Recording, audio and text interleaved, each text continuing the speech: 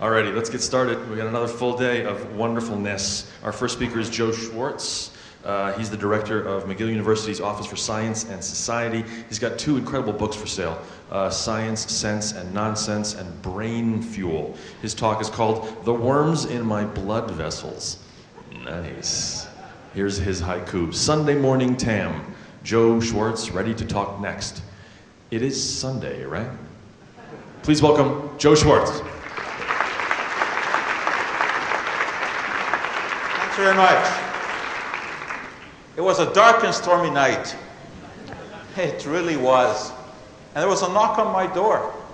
And standing there was a salesman. He looked kind of haggard. He wanted in. I didn't know what it was all about, so I ushered him into my kitchen. And we sit down, and he looks over at my water tap.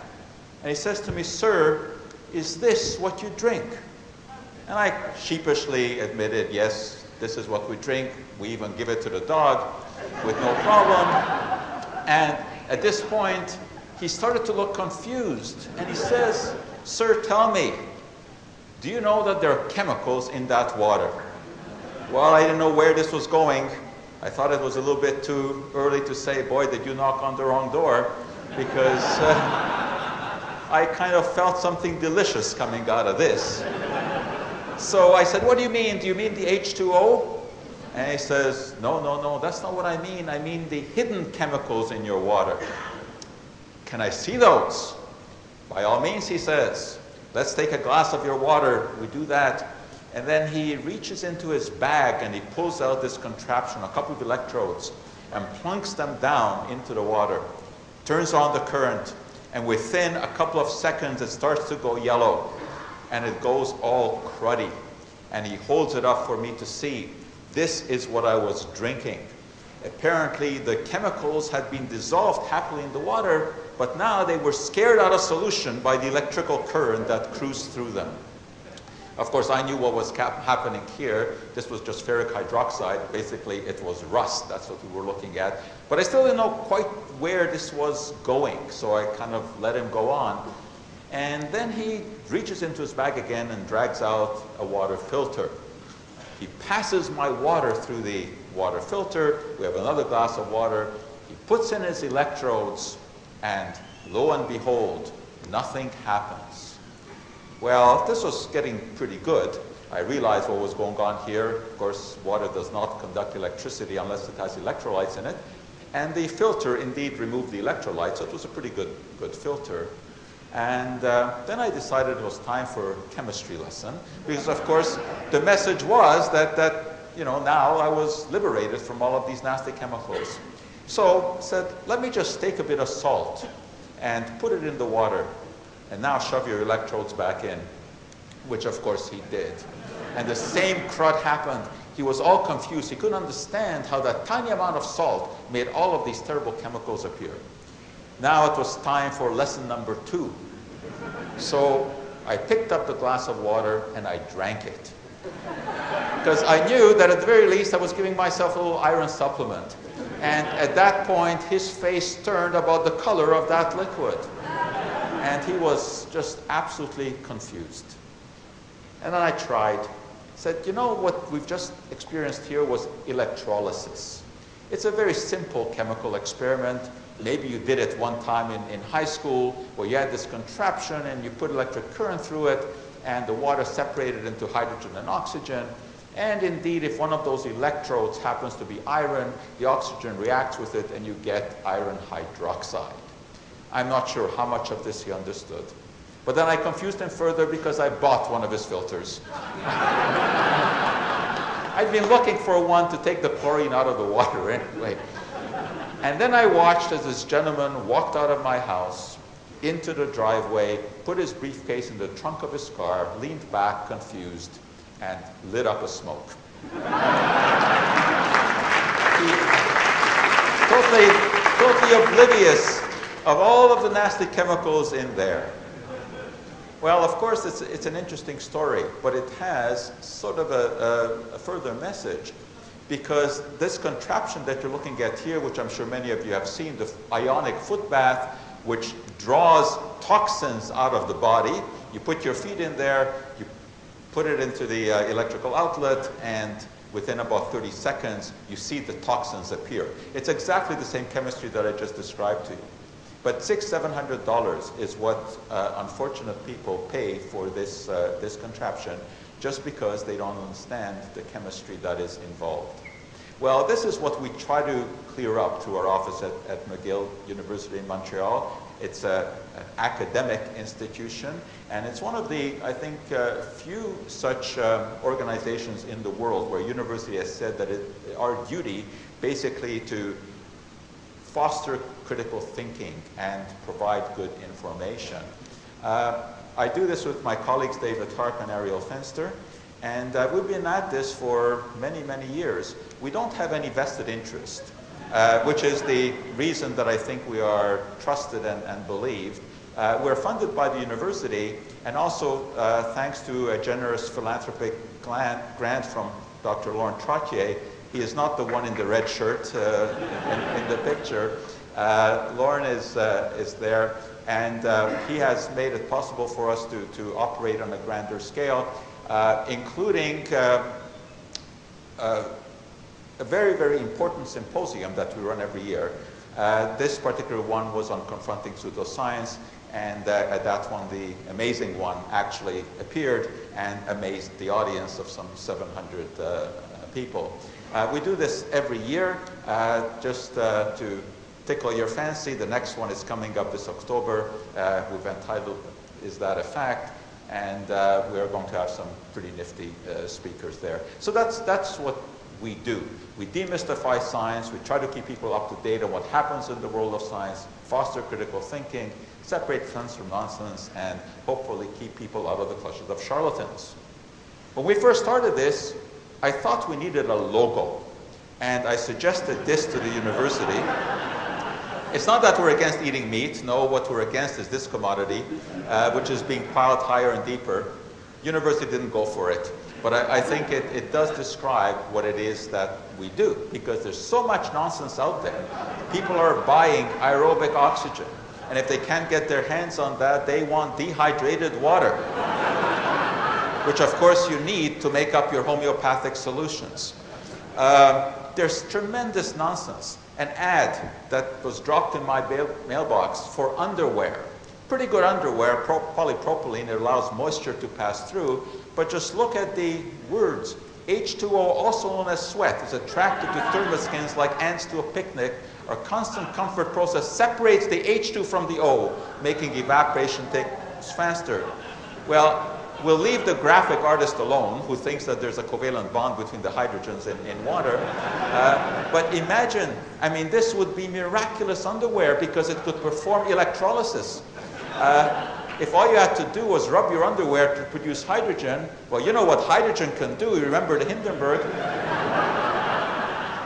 We'd have a solution to the energy crisis. The quacks are out there. We try to reason with them. But we can't turn them over as much as we would like, because they're everywhere. They're massive, they're outside our homes, they're inside our homes, and many of them are vicious. If you've ever had confrontations with the anti-vaccine people, you know what I'm talking about.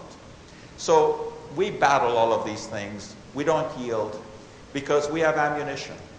Our ammunition is evidence. It is the scientific literature. That is the altar at which we worship. Sometimes I think perhaps a bit too much, because after all, Andrew Wakefield appeared in The Lancet. I've been in this for a long time. Way back in 1980, I was asked to do a radio show. It is kind of disturbing that it was that long ago, as is obvious here. Of course, it's only obvious because you see the dial telephone in the picture. You know, I don't remember the first question that I was asked, but I remember the second question because it stymied me. I thought I heard this rather incredible query. I didn't know what to make of that, and all of a sudden you start to have these strange anatomical juxtapositions go through your mind. But it turned out that the caller had spoken very quickly and had forgotten a word, which was golf. Because it seems that golfers sometimes have the habit of putting down their golf ball, picking it up, kissing it before whacking it again. for superstitious reasons. And this gentleman was concerned about chemicals on the golf course. He was worried that he might be transferring some of these to his mouth. So we discussed this. And right away I saw that when people think that they're talking to a chemistry professor, these are the questions that arise. Is it toxic? Is it dangerous? Is it poisonous? I get these all the time. Is tripolyphosphate a chemical? What they're asking, is it really dangerous? That's what they want to know. Because chemists do bad things. We unleash carcinogens on the unsuspecting population to try to kill off as many as possible. That's what we try to do.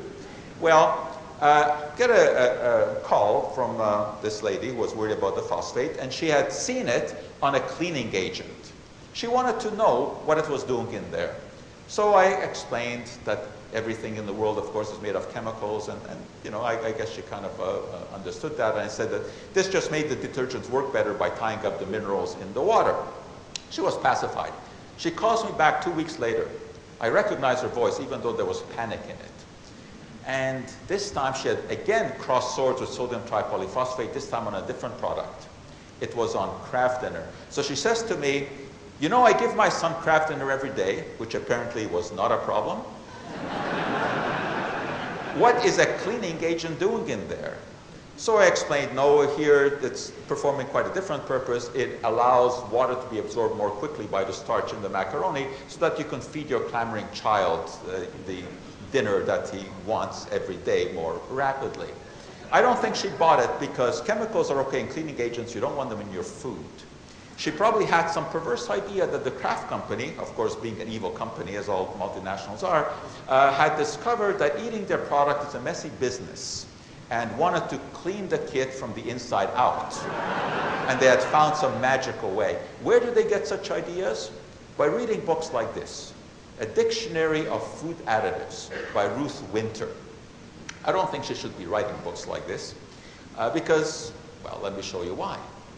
Trisodium phosphate, if my phosphate-fearing friend looked up here, would see phosphate, cleaning agent, bubble bath, all of that makes sense, but also in incendiary bombs and tracer bullets. Now she would not only worry about her son being cleaned from the inside out, she'd worry about him bursting into flame and disappearing, but not without a trace. Ruth Winter makes the most fundamental of all chemical errors, confusing phosphorus with phosphate. Phosphorus is the element, highly flammable. Phosphate, completely different substance. Well, of course, people buy these books, and that's where chemophobia starts. And that's one of our main battles, is to try to take away the fear of chemicals in a rational way. Because, of course, there are some issues. There are no safe or dangerous chemicals. There are only safe ways and dangerous ways to use them. We investigate. And we get products sent to us, too, to investigate. For example, this one here, which is supposed to make you smarter. You wear it over your eyes. It looks pretty nifty. It's got all kinds of gadgets associated with it. I don't think it made me smarter because I went further and tested another product that they sent me, which was this device, which allows you to levitate a ball by concentrating on it. Well, it actually does, as long as you turn on the fan, which is in the base of the... So we investigate, we look at products such as this, which claims to magnetize water. Well, water, of course, cannot be magnetized, but the idea here is that this will cure everything that ails you if you drink the magnetized water. It makes you want to scream. But let me get to a point where really it starts to become even more interesting for you guys, so the skeptics. This gentleman here, Zev Coleman, is a healer in New York. But he goes around the world healing people, and he came to Montreal. And I was actually asked to meet with him because he wanted to reveal the word to me. So we did. And I met him, and he told me his story, how he had been a soldier in Israel, and one day while he was stationed in the Sinai desert, that was about 35 years ago, he all of a sudden was called to the top of the mountain. He didn't understand, but he had to go up there. And when he went up there, he saw this strange gray disc hovering above the mountain. And he just passed out. And when he came down from the mountain, and of course this image immediately comes to your mind, he felt energized. He felt energized. He had discovered that all of a sudden he had a healing ability because he had placed his hand on his friend's knee who had been complaining of arthritic pain, and all of a sudden that pain departed. So he discovered that he had this magical ability to heal people, and including Martin Sheen. I'm not sure how much of a testimonial that is, you know, how effective he was there. He goes around the world, and of course there are the usual anecdotes about his wonderful healing abilities, how he can generate electricity from his hands, and how people, subjects, actually feel this electricity.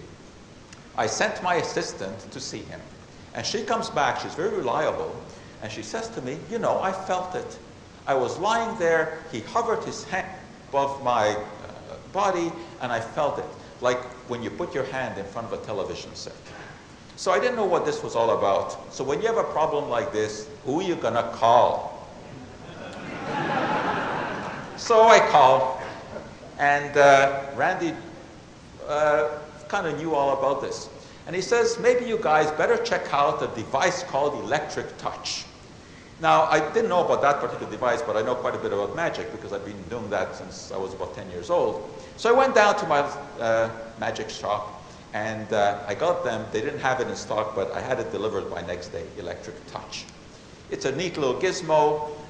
What you do is, it's about the size of a pack of cards, and you wrap it around your leg, and it allows, because it has a high voltage that infuses into you, you can do all kinds of fascinating things. You can pick up little pieces of paper, and you can raise the hairs on people. You know, I mean, it's really very, very impressive.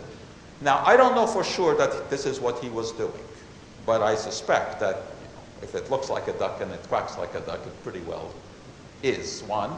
But anyway, I was, you know, pretty polite to him.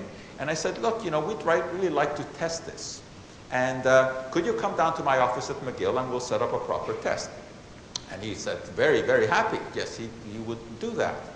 But because I knew how this thing worked, and I think this was a mistake, I said, but, you know, the way that we're going to do this test is we'll ask you to do it barefoot. Now, this, of course, unfortunately gave away that I knew what the game was. And that's the last I heard of him. But he had planned to come back to Montreal a month later because he had lined up all kinds of appointments, and he was charging $100 for a 15-minute, quote, treatment. Well, he never came back to Montreal. So that was somewhat of a victory. But he is everywhere.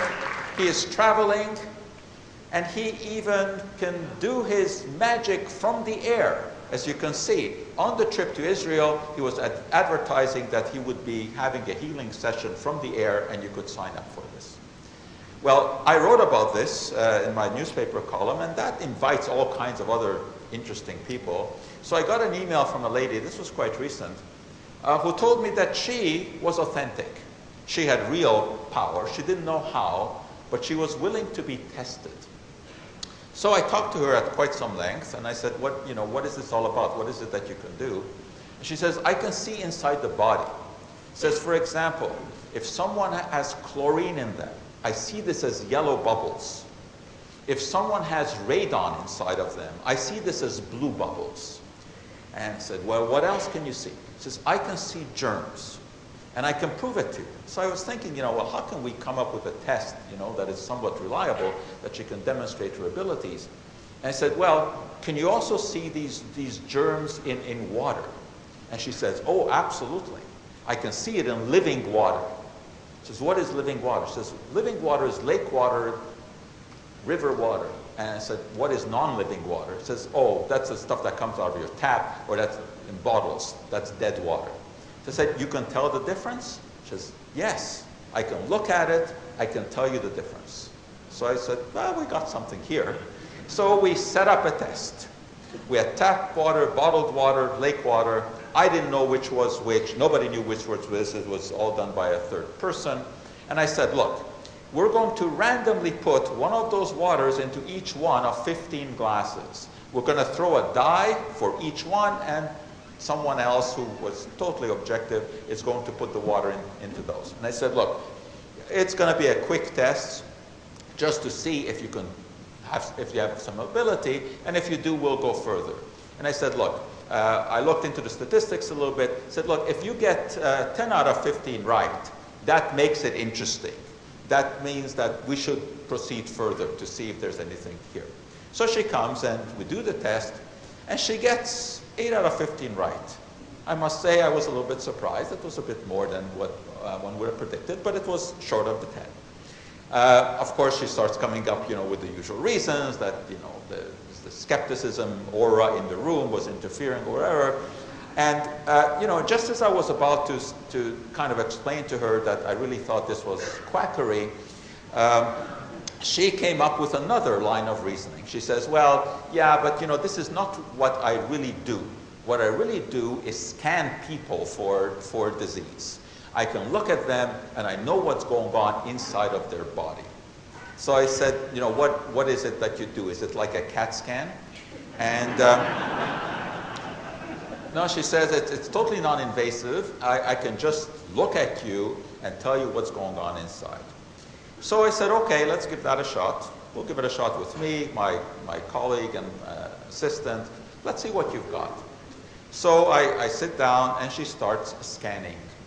Not touching or anything. She closes her eyes and she starts looking me up and down. And the first thing she says to me, you're full of carbon. Well, I'm thinking to myself, well, you got that right. But then she says, well, that's because in previous years you were a smoker. Well, I've never smoked a cigarette in my life, ever. Then she goes on and says, well, I also see that you have lead in your lungs. And we usually see this in welders. Well, I think I've soldered one wire once in my life. That's the closest I came to any kind of such activity. And then she goes on. She says, I see worms in your blood vessels. And then she goes on and describes these worms. And it kind of sounded like schistosomiasis, which is a real disease. People really do get those worms, but not in North America. I've not been in Africa. I don't think I have this. But she says that I have worms. And then she's looking further down. She says, your red blood cells are too big. Kind of hard to verify that.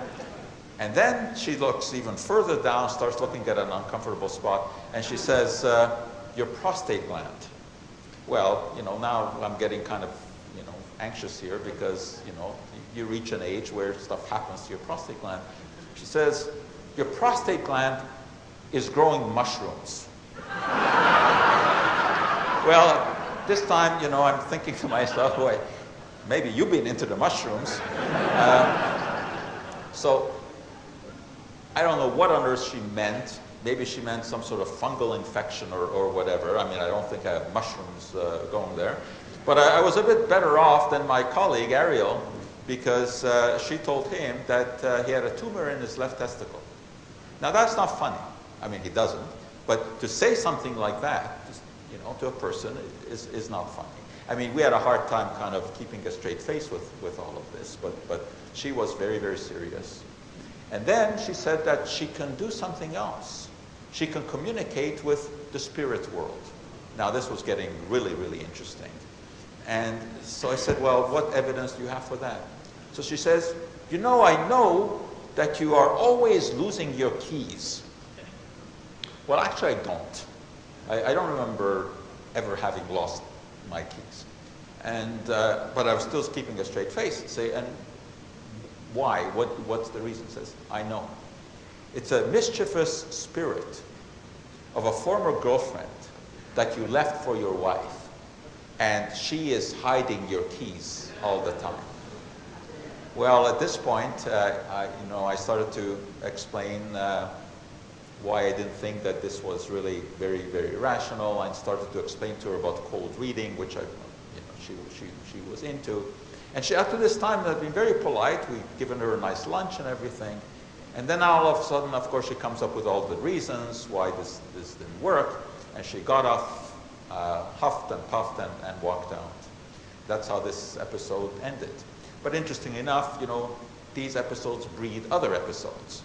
I get a letter from a gentleman who had read about, you know, my encounter, or I talked about it on radio.